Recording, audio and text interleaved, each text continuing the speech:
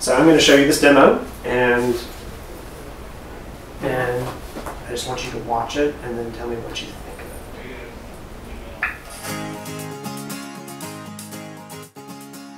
it. There's a world of content online that we share, but the screens we're watching it on just weren't meant for groups.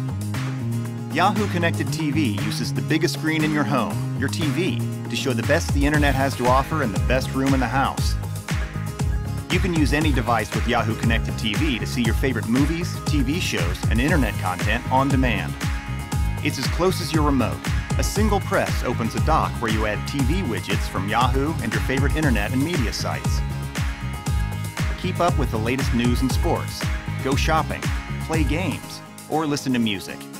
Update your status or share your photos and videos with friends and family. Select from over 50,000 TV shows and movies. Vote on your favorite shows and interact with friends while watching TV. And you can do it all from your living room. How do you get Yahoo Connected TV? Buy a TV from Toshiba, Vizio, LG, Samsung, Sony, or Hisense with the Yahoo logo, or get a Yahoo Connected TV device that works with your existing TV. Yahoo Connected TV. The best of the web, made for TV. Wow. I'm impressed. You're impressed. I am impressed. So tell me more about that. That's just so cool. Leave it to Yahoo to come up with that thing. But anyway, I see, what they're doing. I think it's nice. Okay. Because, rather than sitting looking at your phone like this or sitting in front of the computer where sometimes my husband will call me and look at this, and both of us trying to sit and look. And I mean, we have a fairly good sized computer screen, but both of us sitting and trying to see the computer screen. Yes, I can see how this would definitely be beneficial. Okay. So you like the integration into the bigger screen? Yes. Okay. That does have some appeal, just simply because my wife and I, that's one of the things we're doing as far as looking at our next computer upgrade. We've got like 3 laptops, they're not networked, nothing's, every couple different hard drives, kind of a mess. But that was one of the things would be to, have internet access through our TV, our one TV in our living room. That's pretty cool. Yeah, I like that. Is that something you'd be interested in? Yeah, I'd like to learn more about it, as far as just to see how it works. Mm-hmm.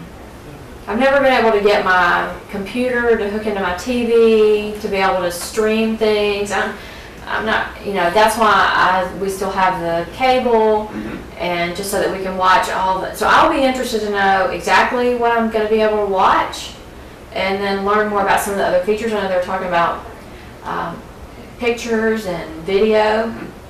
So I would be interested to learn a little bit more about it. But yeah, I am interested in it. Okay. And more interesting? Well, yes and no. The Emmys itself bored me, and I didn't know any shows nominated because we don't watch any of the shows. Okay. However, we stream a lot of music concerts on the computer or on the TV all the time. So if it was around content that was more interesting to me, then yes, that something like this would be neat. If I was interacting with others watching the concert I was watching at the same time. Okay. Something like that would be very interesting. Okay. So it would depend on the content. Yes, yeah, So absolutely. if it's interesting content or whatever. Okay. You notice it took up like a portion of the screen? Yeah. Would you expect it to do that, or to take up the entire screen, or how do you think that would work? I was like, just the portion. Just a portion? Yeah. Okay. And would you have TV in the background, or would it be? No, it would be panned over, so it'd just be the full screen right there. And then Okay. So it'd move the TV image over. Yeah. Okay. Well, that was quick. That came up really quick. That was nice. Stop, playback. Let's stop that one. Is this And let's just explore what we've got going on. like down here? Revision, finance, TV guide. That's cool. I might want to look at that. Hulu Plus. I would look at that. Uh-huh. That looks like the same symbol here, so I would want to look at that. Okay. Blockbuster. I would look at that too. Yahoo Connected TV is about providing consumers internet-enhanced television. What that means is consumers get quick and easy access to the internet content they browse every day while they're watching TV.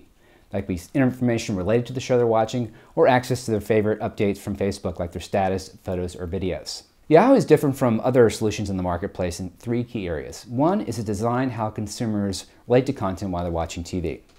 Consumers multitask. They're watching a program and they want to check on things on their notebook or phone and to see what's going on from their friends or from the world around them. So because of our dock, you actually press one button on the remote, you actually watch what's going on and check your favorite apps without actually missing any of the program you're watching. Number 2 is that it provides you quick and easy access to not only Yahoo properties like news, weather, finance, and Flickr, but also those from third parties. For example, you can even get your AT&T Yellow Pages right there on your TV and check, for example, where the local provider is you might want a product or a service from. The other interesting thing is you can also access things such as the Wall Street Journal.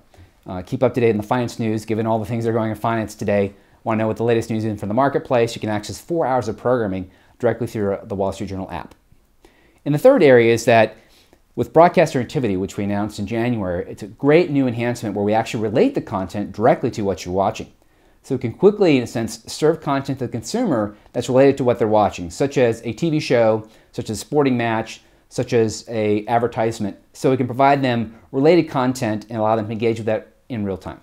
Yahoo's been out in the market since 2009. There are about 16 million TVs. By the end of 2011, they'll be out in the marketplace. There's about 8 million at the end of 2010. So we're growing at about a doubling rate, about a 2x rate on a year-to-year basis.